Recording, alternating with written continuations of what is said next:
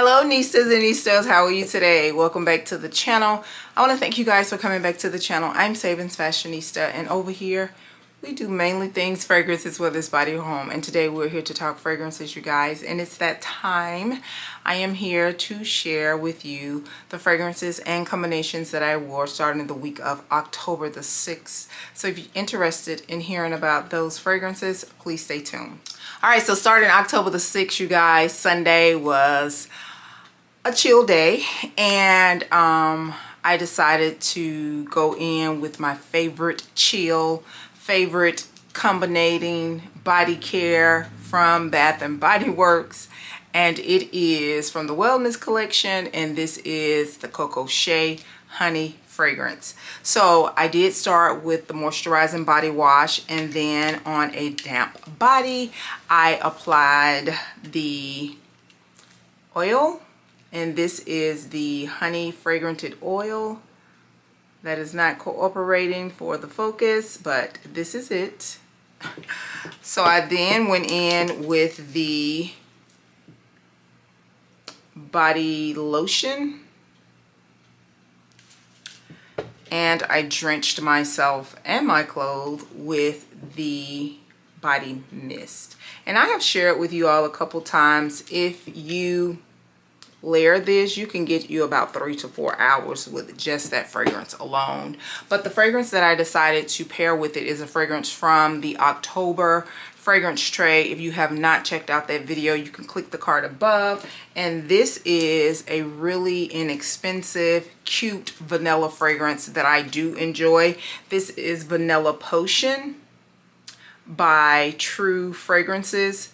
Such a very easy vanilla that you can layer with anything you like. I could see this going with just about anything. And it's also one of those vanillas that you can carry on the go because it's not overly projecting. And I really enjoy this fragrance. I really do. So again, this is Vanilla Potion by True Fragrances. Now moving on into Monday, you guys, I did my thing again with the Honey Coco Shea, all 4 products.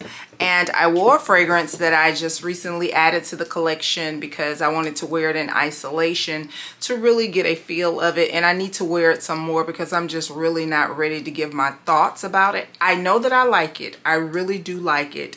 But I really want to wear it more so I can give it a fair assessment as far as the performance. So this is the latest from the Marc Jacobs line, and this is Marc Jacobs Perfect Elixir.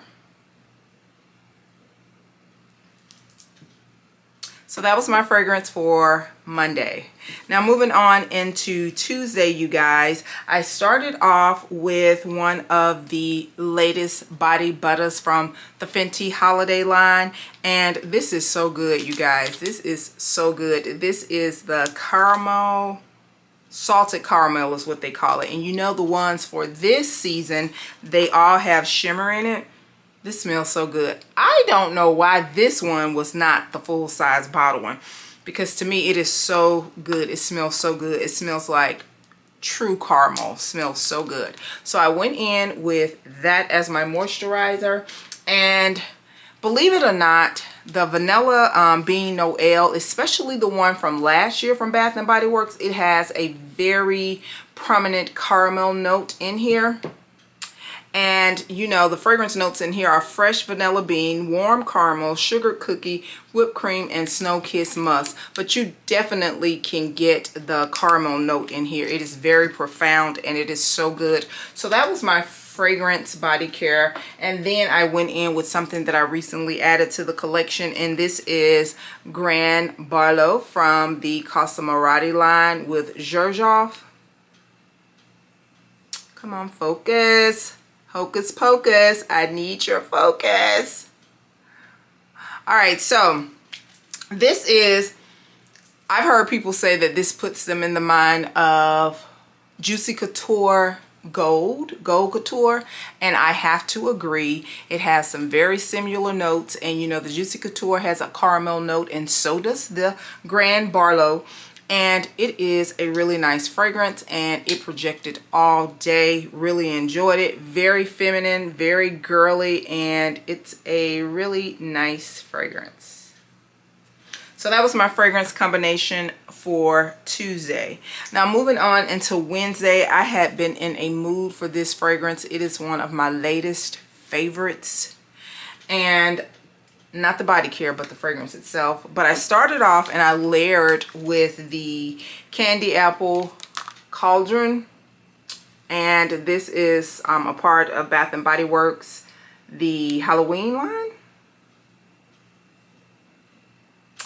And it has fragrance notes of mysterious green apple, shimmering sugar, crystallized bergamot. So good. Really enjoy it. It's one of my latest favorites, and this is Amorous Intense. So beautiful. By Navitus in collaboration with the beautiful AI the Great here on YouTube. Absolutely beautiful fragrance. So that was my fragrance combination for Wednesday. Now moving on into Thursday, I used one of my last year favorites, and it still is a favorite. I forgot how much I love. No, this wasn't last year. This was earlier this year. I think this came out around Valentine's Day. But this is the Sweetheart Cherry from Bath and Body Works. And it has fragrance notes of wild cherry, crushed pistachio, and whipped vanilla. So I used these body care products. And the fragrance that I used also came from the October fragrance tray. And this is the Over Red by Black Opium from YSL. Cherry forward fragrance. Really like it. It is a bit different from your traditional Black Opium. One thing I can say about the latest two releases from the YSL as far as flankers, to me, they have been unique enough to appreciate a flanker from a particular line, and I really enjoy this one and the La Parfum, which was the one before this one. So that was my fragrance combination for Thursday.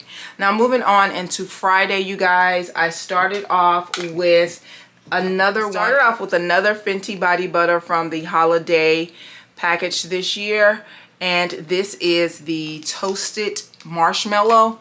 This one is not highly fragranted. I have had another marshmallow body cream that was super fragranted, but it's not bad. This one does come in the larger size, but I wish they had released the caramel in larger size. I'm sure if they get another request, they probably will. And I used this, and I went in with the Beach Nights from Bath and Body Works. This has fragrance notes of toasted marshmallow, sea salt breeze, Samoa's Accord, beach driftwood, and creamy vanilla. And the fragrance that I wore was one of my marshmallow favorites. Does this even have marshmallow in it? I know it has a ginger and a green tea note in it, but I really enjoy this fragrance. This is Princess by Kilian.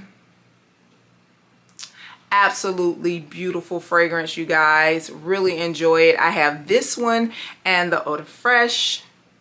And I must admit, I forgot to pull it out, but I did spray a little of the Ariana on the bottom part of my body, because I do think that the Ariana and this Kilian Princess has like a similar DNA.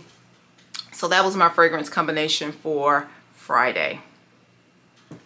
Now moving on into Saturday, you guys, I just put on my standard Coco Shea body oil that I also love. This is just the original one. It has a soft, mild smell to it, nothing extra. And the fragrance that I wore, I was feeling very, very, very peachy today, and it served so well. Smells so good. And with Sarah Baker's Peaches Revenge. Absolutely beautiful fragrance. I know we tend to think of peach during the summertime, but this is really a nice peach transitional scent. And to be honest, I think that this could be befitting for year-round wear. really nice fragrance. So those were my fragrance combinations for the week of October the 6th, you guys. If you would like to share, if you would, because it does have the analytics, share what your favorite combination or favorite fragrance were for the week of October the 6th. If you have any fragrance combinations that you would like me to try, do that as well. I want to thank you guys so very much for coming back. I greatly appreciate you. And do not forget, you, yes you are great. Bye-bye.